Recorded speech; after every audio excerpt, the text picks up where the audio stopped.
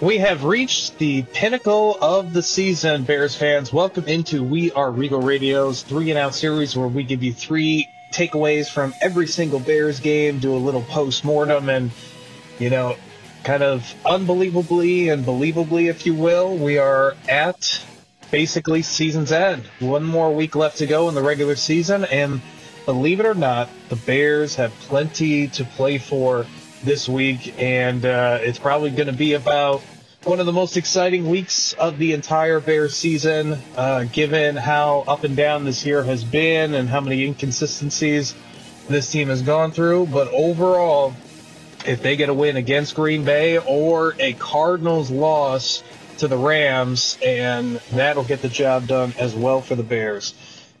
So let's get started right away with our first takeaway. And we're going to talk plenty of playoff stuff and things of that nature.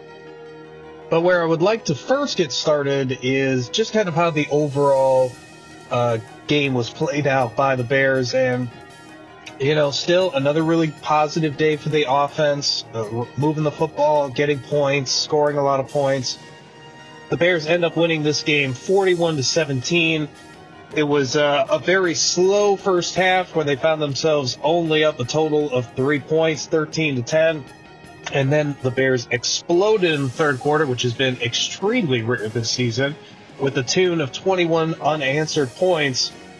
The defense did its job in the second half, nailing down the Jags, only giving up 7 overall points. So it was a good day for the Chicago Bears overall, and really it's been a good month for them because they've been taking advantage of a lot of weaker opponents, and they even got the extra little Christmas gift, if you will, where the Cardinals lost to the 49ers, which of course paved the way for the Bears to be the 7th seed. And now for them to get in, as I pointed out before, they need a win against Green Bay or an Arizona Cardinals loss this Sunday against the Rams. The game has been really what we've seen out of the Bears pretty much all year long, and not as consistently. We know the offense has struggled really until about the last month of the year, but it's been beating up on really bad teams. That's been their formula, and they've struggled against the solid to really good teams, and there's no way around it really unless the Cardinals lose. They're going to have to beat a good team in the Green Bay Packers and the playoff team if they're going to find a way to get into the postseason as the number 7 seed. Everything's got to be better, though, when you look at how this game was played against the Jags. The defense still hasn't looked quite elite like it did earlier in the year. I mean, they have looked very gettable, and against a high-powered Green Bay offense, they're going to have to be part of the huge difference maker of getting a Bears victory. So they've got to definitely shore up some things and figure out why the heck some of these problems have been happening on the defensive side of the football. As for the offense, things have looked much better with Mitch Trubisky under center, and he's definitely helped this new makeshift offensive line. There's been more of a commitment to running the football. All of these things are very positive, but you still got that one interception from Mitch that was just beyond terrible. You can't make mistakes like that, especially going up against Green Bay. And to be fair, he should have given up even more turnovers. He had another interception in the second half that was just completely dropped by a Jacksonville Jaguar. So, great stuff from Mitch overall these last 4 games or so, but he's still got to play better, and we got to see it against good competition. He's been able to bum slay for sure. We just haven't seen a lot of him beating those really good teams and, of course, those playoff teams and the type of games that the Bears need to win in order to be contenders and playoff teams rather than just being on the outside looking in and kind of being a mediocre squad like they are. So we're going to move along to our second point, and really this is kind of combined with our third takeaway, and it's just all about looking ahead to this final season matchup against the Bears and Packers to wrap up the regular season. The game has already been flexed to 325 to get a larger viewing audience. And we're going to find out a lot about this Bears team. We're going to find out a lot about the character of this locker room. We're going to find out how hard they compete against really good teams. because last night the Tennessee Titans, they got a very rude awakening from Green Bay, if you will. I mean, they just absolutely planted them in the ground. 40-14 was the advantage of the Packers over the Titans in that matchup. So not only has this Packers defense been doing it, but they've also been scoring like crazy, and you'd expect that with Aaron Rodgers, Devontae Adams, and Aaron Jones. It's been a great year for Green Bay, and this game is gonna be so tough for the Bears if they don't handle a lot of the little things, and then they got to make some plays.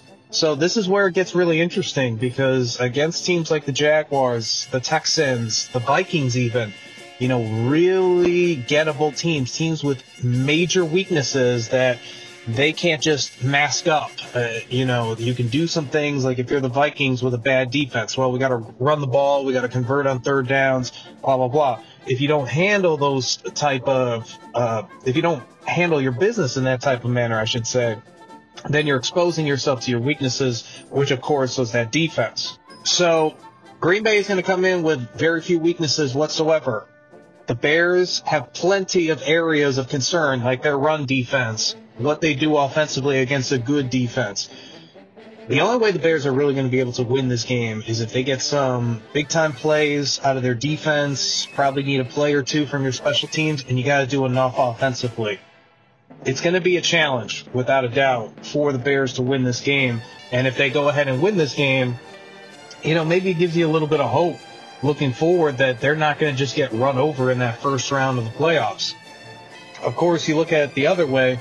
If this is similar to what it's been like against the Packers for the Bears, where they've been basically blown out routinely, or at least routinely losing, and you only back your way into the playoffs because of a Cardinals loss and you don't look so good against the Packers, I guess you take that as a fan. It makes that first bit of January a little bit more exciting since you have a playoff team, but boy, that's just such a letdown.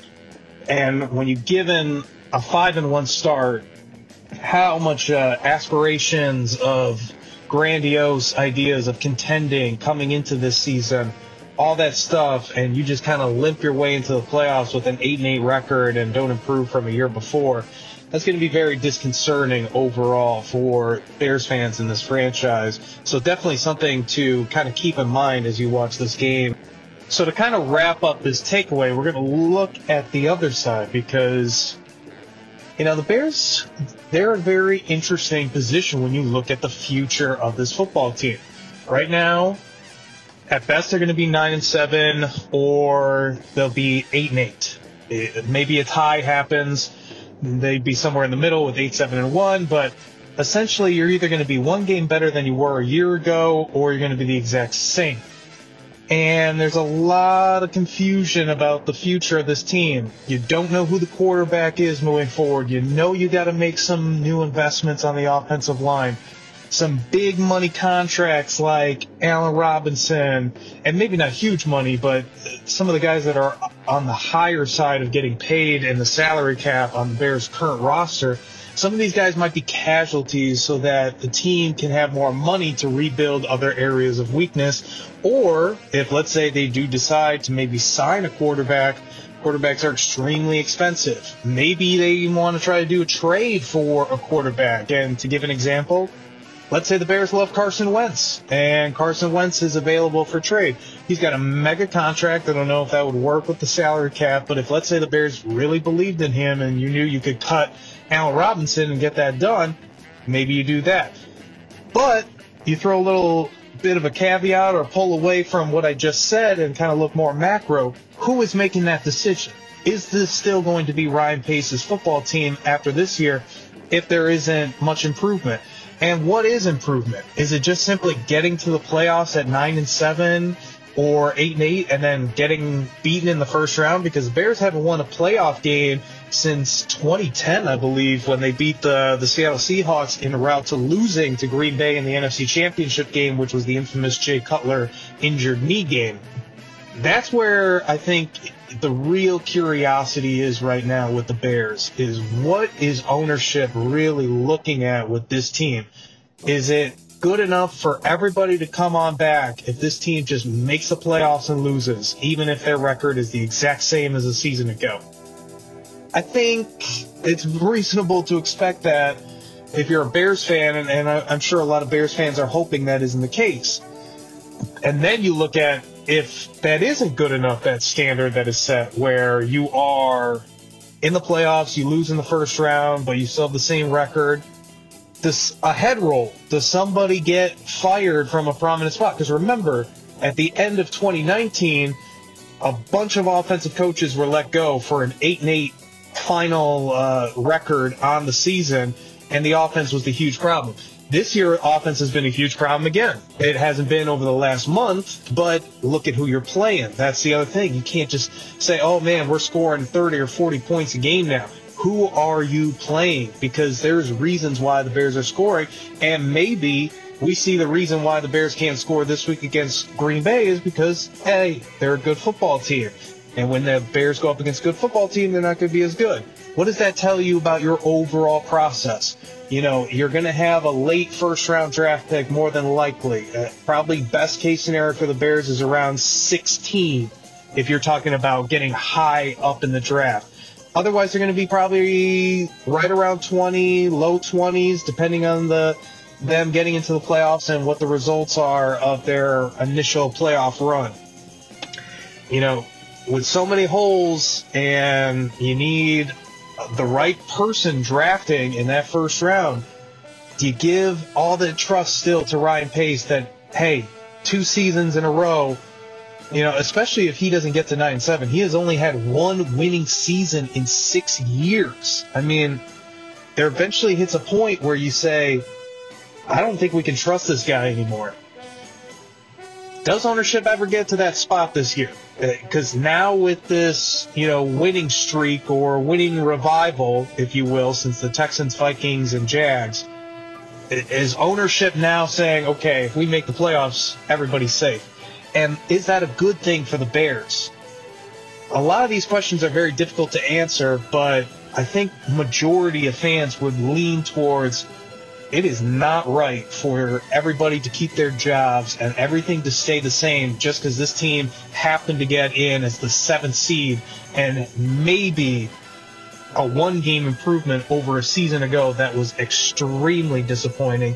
And this one, even with a playoff berth, you know, I think the Bears would have to win a couple playoff games for this year to really be successful. If you get a playoff berth and you just lose first round like it was in 2018, again, you're just not seeing progress from your team that you've been rebuilding ever since Phil Emery and Mark Trestman were let go. And Ryan Pace has been in charge of that rebuild, 1 winning season in 6 years so far. And at best, it's going to be 2 in 6, which isn't great in itself. So that's why this game against the Packers coming up is just going to be so interesting and critical, because if the Bears do put together a terrific football game, Mitch Trubisky looks really good, scores 30 points, the defense does its job, and let's say the Bears just lose, but they look, you know, as good as we've seen them look all year long, they just come up a little bit short.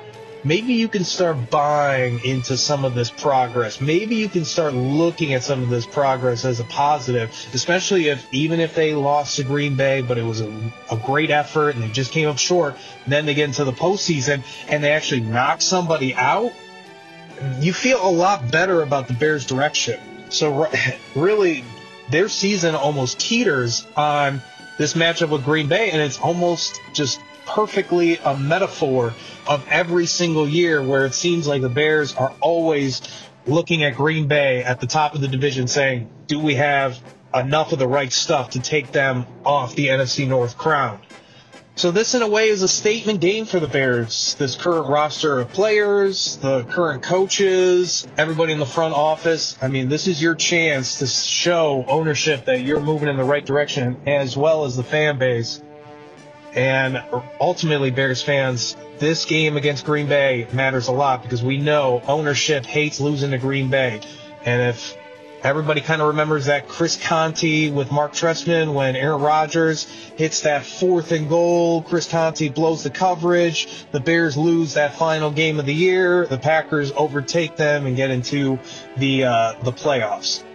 everybody kind of remembers how heartbreaking that was. And that's a big barometer for ownership. What are we doing against the crown jewel of the NFC North right now, which has been Green Bay over the last 20 years, if not longer?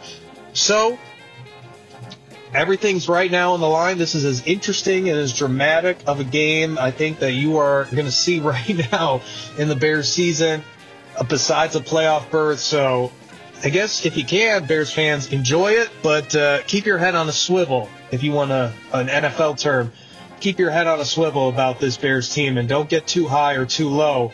Just kind of understand where they're at, appreciate any type of run that they make, but hold ownership accountable if this team just does what most likely they will do, which is either just fall short of the playoffs or get into the playoffs and lose.